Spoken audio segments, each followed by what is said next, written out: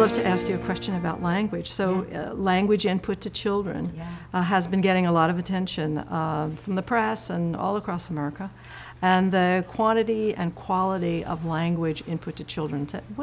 Make a few comments about that. What do you think about that? Sure. Well, I think everyone's now heard of the 30 million word gap. And the 30 million word gap seems to imply that if we just spoke 30 million more words to those kids, those low-income kids would miraculously then become the middle-income kids and their language problems would be over. But of course, the 30 million word gap is really like a window onto something much deeper. It's onto the kinds of conversations that some of us have with very little babies long before they utter their first words. And the very people who came up with the 30 million word gap, as you well know, Hart and Risley, they also told us that language was a dance, that communication was a dance between two people who were engaged with one another, learning what it meant to be social as a foundation for that language. And therein lies the quality in the conversation. So it's quantity and quality. Quality has been defined in several different ways.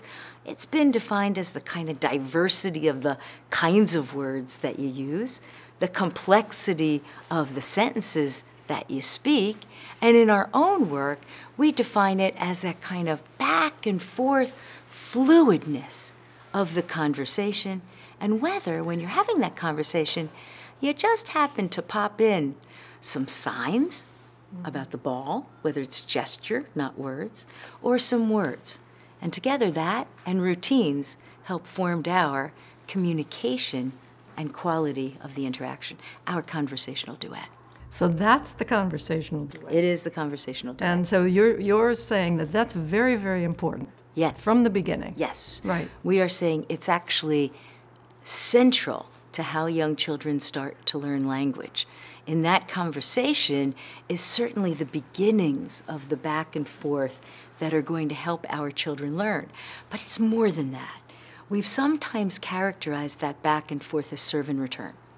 And that means you serve, and somebody returns it, and that's the end. But really it's serve and return and return and return and return. So when we conceptualized it, we thought of it as a kind of duet where the parent and child are singing together, and you just can't do it alone.